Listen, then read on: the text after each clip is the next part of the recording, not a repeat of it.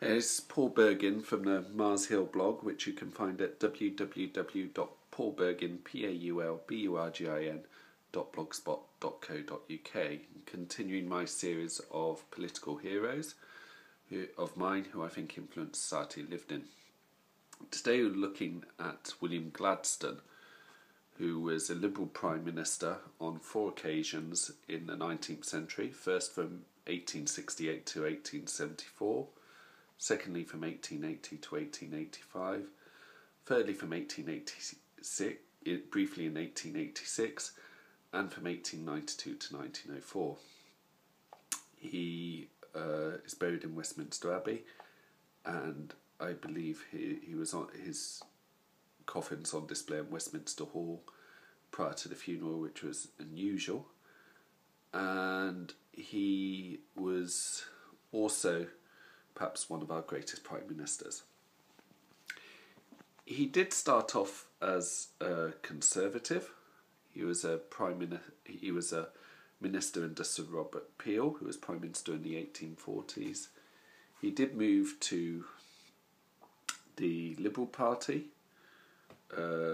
later on, and a lot of things started later on in life. He did become an MP in the 1830s, shortly around about the time of the Great Reform Bill, and was MP consistently for about 60 years. And from the 1830s to the 1890s, he transcended the time of Wellington and Earl Grey, all the way through to the time of the Marquess of Salisbury, represented by Balfour in the Commons, and the Earl of Rosebery. His time as Prime Minister, yes, there was a degree of some of his ideals were taken by free market conservatives, but there were other great things to Gladstone.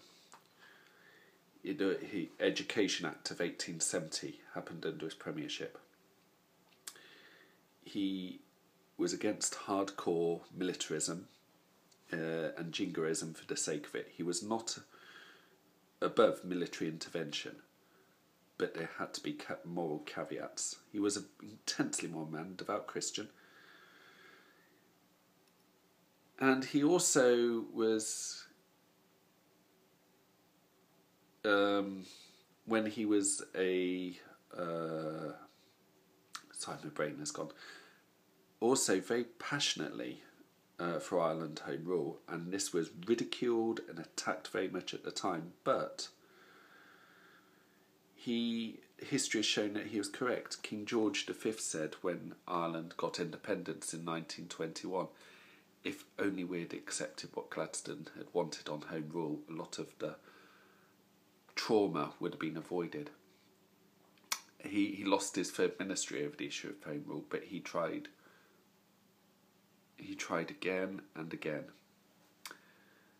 And his moral fibre, his courage, the fact that on a number of issues he has proved right in the long term, the fact that he would not go into difficult decisions without strong moral principle, shows that Gladstone is someone who still is an individual politician who many should look to in today's life. And also, he still holds influence today. His former house, Horridon Castle, is now a library dedicated to his life and work, in a similar way to the presidential libraries in the US. So that is William Gladstone.